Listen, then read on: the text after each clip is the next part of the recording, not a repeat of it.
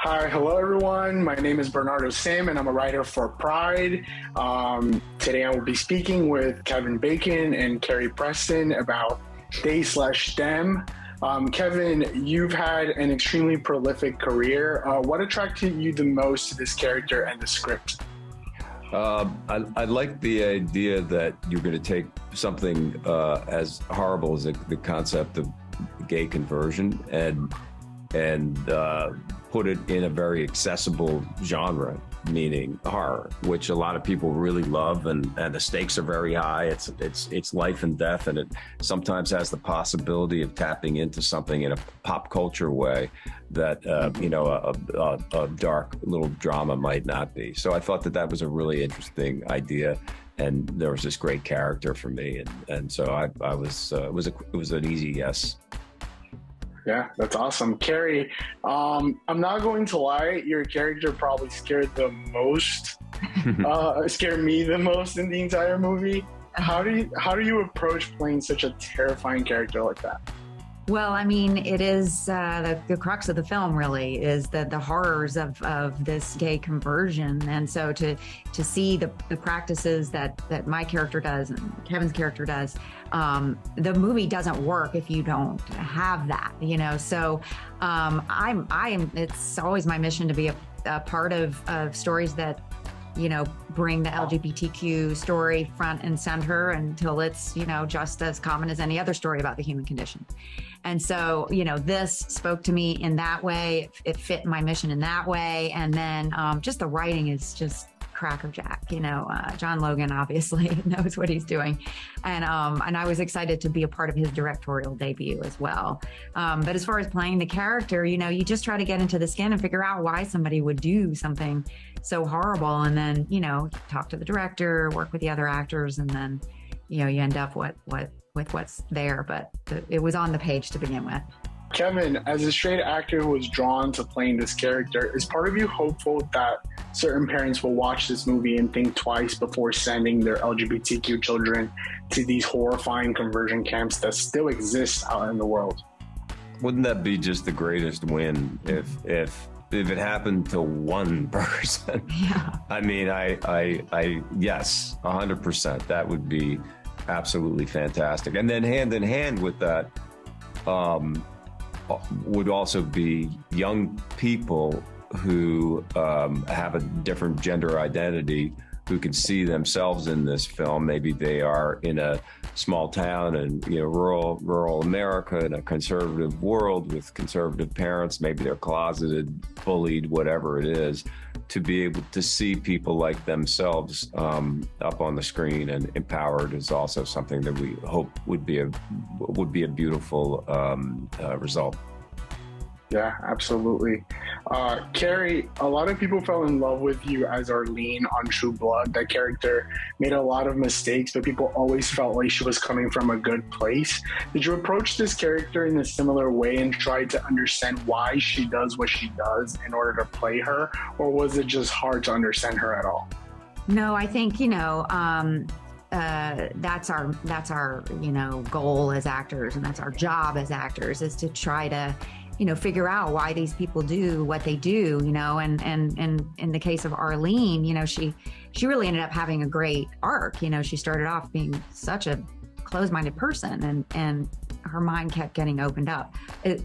With Cora, she's pretty much has her mind made up, you know. She's a licensed, trained, you know, therapist who, you know, believes these things, and she hasn't had that moment where she snapped out of it and thought, well, this is a horrible thing that I'm doing. I think she really thinks that she's saving these kids, and that is truly horrifying. Theo, you play an incredibly badass character. You literally have us rooting for Jordan the entire time. What drew you the most to playing this character? Ooh, oh gosh, one thing. Well, I've never really played a lead before. This is kind of the first, like I've been in ensemble casts, I've done like big supporting stuff, and you know, like I've done serious regular stuff before, but I've never like been somebody who's really focused on and featured in a film. And that was intimidating. but I was excited and I was like, I deserve this and I deserve this challenge. And also, I was really excited to play a character whose gender identity is more aligned with mine. My background is that I've played characters who are more masked than I identify as in real life. And so that kind of felt like I was able to break out of that idea that a lot of people I know kind of have of me, if that makes sense. So yeah, I felt very empowered by getting to play the character as well. And I really felt like I got to bring a lot of myself to it. So it was great challenge. Austin, I was obsessed with Toby, also the entire movie. This felt like it was a very fully realized performance. I wonder, was it challenging to play such like a warm and lighthearted character in a horror movie? I wouldn't say that it was a challenge to play the warm-hearted, but it was a challenge to go from 0 to 60, from like very, very, very happy-go-lucky to completely. Right. that was a little bit of a challenge. But ultimately, like, I learned so much just from playing that character, because he is just so proud and just so out and so does not care. He's 18, he about to graduate, it's over, send me my, and he agreed to go here to get to New York. His parents are gonna send him to New York if he can just make it through the week. And I mean, that he's smart, he's cunning, he's conniving, and he knows what he's doing. So yeah, it was really fun. It was really fun to play somebody that's like that, because naturally, it took a minute for me personally to get to a place of like acceptance. But like, I'm fully out. What are you talking about? Seeing Toby honestly was like, you like made him so three-dimensional. Like, right. Seriously. Yeah, I'm seriously. Right. Yeah. It's a character that could easily fall into a certain archetype, and that's why I pointed out that it was very fully realized, and that's what I liked the most. Yeah, wow, this person had layers. Good. Like, oh my seriously, gosh. Yes. Scott, we're in an era where audiences are craving more movies centered around LGBTQ characters. As a producer, can you talk about the challenges of putting together a movie like this? Well, the challenge was more in the past, because when we had Blumhouse, who was, well, I mean, let's hope it continues, right? I was like, how is this going to happen? But we already had Blumhouse behind us, and with a juggernaut like Blumhouse, how could we fail? Peacock comes along, right? The way that everyone involved in this was so for it, chose this because of the LGBTQ content, not despite it, right? Didn't see it as a liability, wanted to celebrate it. I feel like I somehow managed to be right on the tipping point. What I really hope is that the success of this film, and this film will be a success, from the writing to the performances, to the way that the audience is going to receive it. I hope this sends a really clear message to Hollywood that we need to let our actors be out. We need to let our queer creators come through, and we need to tell these stories that haven't been told before. Absolutely. Theo. Yeah. Right. Theo, we can't give anything away, but Jordan's message to anyone watching this movie is very powerful when the story concludes. Do you hope that some people will walk away from this movie with a different perspective, or having learned something new, perhaps? Absolutely. Depending on who the audience member is, I would love if people could feel empowered to be themselves. I would love if people who maybe have echoed some of the really phobic statements in the film might be like, oh, I see how this affects queer people. Maybe I should think about this. I want that to change. I also want people to take non-binary people more seriously. Like, there's obviously been a little bit of press around the film already, and like, I have already been harassed by people online about my pronouns, and I'm like, fuck that. Like, I want people to see that, like, I'm a human, and that people who are like, I don't use he or she pronouns, I use something else, like, I really want us to be taken seriously. And I also want people to feel entertained, and I want horror scholars and people that are obsessed with horror to just eat it all up. Cooper, you play a character who's very on board with going through conversion therapy, but there's a complex journey along the way. What was your process for capturing those nuances? Well, I think it's something that I really could relate to because I've been through it myself. You know, I didn't want to be who I was when I was growing up, and I think it took me going to acting school to really kind of realize that if I want to be able to play other people, I have to be able to be myself. Kind of like what RuPaul says, you can't love yourself, then how the hell are you going to love somebody else? Can I get an amen?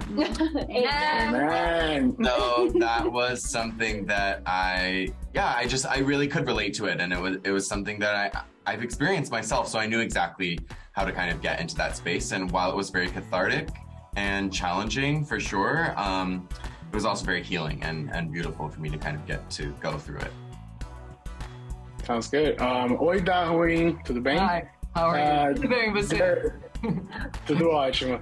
There is so much more to your character than we initially assume. What was the challenge? Was that challenge what drew you to playing Gabriel? I was so happy to just have the opportunity as a Brazilian actor to play, a character with such a range of emotions. So the challenge for me, I think, was honor John's writing and make him proud of, when he invited me to do this, that I will do a good job. Yeah. Well, you did a great job. Brazilian. Both Brazilians, yeah.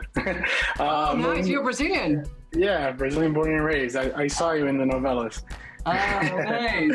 Yeah. Monique, I felt like Veronica was a really interesting character because she exuded a lot of strength and a lot of confidence while also showing a softer side of herself. What was your favorite part about playing Veronica? She's so different from me in real life, and she was the embodiment of what I wish I could have been when I was younger. So it was just really nice to almost fit myself into that glove. And she's definitely rubbed off on me. I mean, minus the haircut, but just to learn how to be confident in my sexual orientation and just be unapologetically myself. She's definitely rubbed off on me in that way. That is so awesome. Yeah, she's definitely who I wish I was at that age. Yeah. Anna, you play another character who starts off very interested in not being gay anymore. Was it hard to play someone who's like literally questioning her own identity? Yeah, it was really, frankly, quite painful. As an actor, there's no way around it. You have to go through it. It was a lot of soul searching. It was a lot of research. It was a lot of sort of digging back into my own past and sort of harvesting, what it feels like to be closeted. And I think for me, my goal as an actor when I go into any role is that I just want someone who's watching the movie on the other side to feel seen and to relate to the character and go, oh my God, that's me. And the film's not even out yet, and I've had a couple people share that experience with me, and that it's the most rewarding thing I could think of. And so I'm really excited to have had that opportunity, and I hope that I hope our relationship is like an iconic queer relationship in film, because I think it came out so beautifully. And I also have to give props to Monique because, she did all the work. I don't know what she's talking about. Kim's story doesn't exist without Veronica. So Veronica.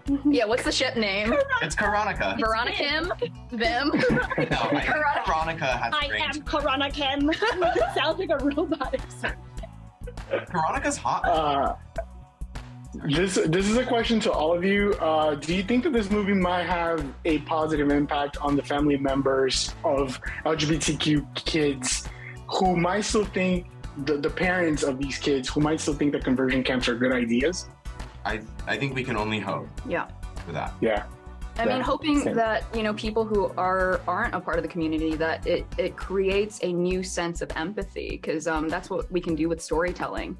And hopefully, their lens and how they see the world will change after they watch this film. I think it's great that we're also on Peacock. You can watch it at home, so you don't have to. It's really accessible to anyone. I think that my hope would be for family members who see this movie. I would hope that they understand that it's a lot more dangerous to try to change your child than to just let them be who they are. John, we know your work from Gladiator, Skyfall, The Aviator, Penny Dreadful. You have an incredible range as a writer. What attracted you the most to writing They/Them? it's very personal to me because, I grew up loving horror movies. And when I was a kid, like, gay characters in horror movies were mostly non-existent.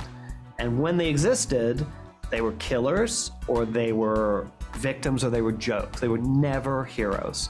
Right. And that's bothered me for years. I've always wanted to write a story in my favorite genre where queer characters are the heroes. So that's what I wrote. Yeah. And this was your first time directing a full-length feature. What was your experience like as a director for this movie?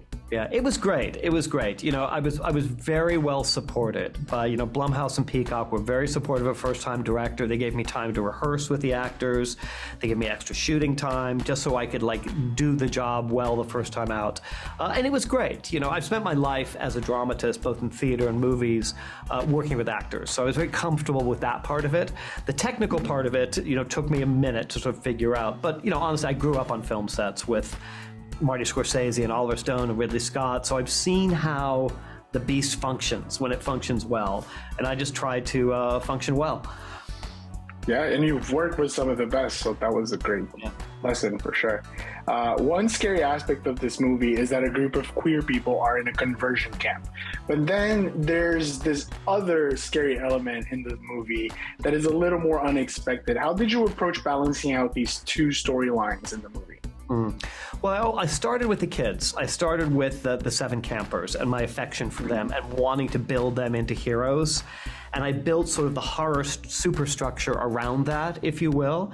And certainly using every slasher movie trope I could possibly think of, from the camp in the woods to the masked killer, to different weapons, so I was trying to enjoy the tropes of the slasher movie while I was still pouring my heart into these kids so we could see them sort of rise to triumph.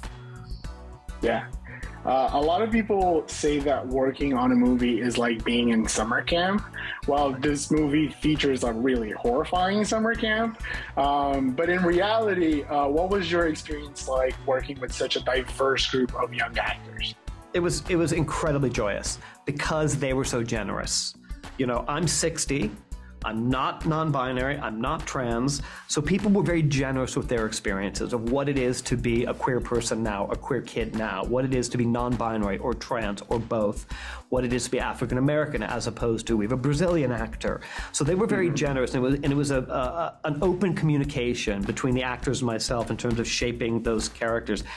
And in a weird way, it was like summer camp because we were at these 2 little camps in Georgia, a million miles from anything, and it was just us. So it was weirdly fun, even though we were dealing with some tough material. Yeah, that's actually a perfect segue to my next question. This movie has a diversity of queer stories, as you mentioned, when it comes to sexual orientations, gender identities, and even backgrounds and race. And it's awesome how each of their individual experiences are explored in the film. Was your writing informed at all by people you know in real life, or perhaps by the actors in the cast when it comes to these different experiences? Yeah, both. I mean, I work in the theater, so I know a lot of queer people, and I know, trans people, non-binary people, but it was mostly these actors because once we dialed in on the characters, they were incredibly helpful in terms of language, their experience, how they responded to the world in a way. And I was utterly open to that because I wanted it to be as authentic as possible to these kids in 2022. And so it would feel modern and contemporary and real for them. And they were so generous with their time. Yeah, that's awesome. Do you think that one of your goals in making this movie is that a parent that may be considering sending their kids to these horrible conversion camps might potentially change their mind or second guess their Yeah, I hope so. Look, so-called conversion therapy is monstrous. It's torture. Monstrous. And it's legal in half of these United States. And there is no way assaulting a person's individual character and identity is a good thing. There is no way a human being emerges better for being destroyed physically and psychologically, and their very essence being questioned and attacked. It is monstrous. And if in any small way our film can shine a light on that for some people, then that would be glorious. Yeah, Absolutely. Well, thank you for your time. It was a pleasure speaking with you. You too, Bernardo.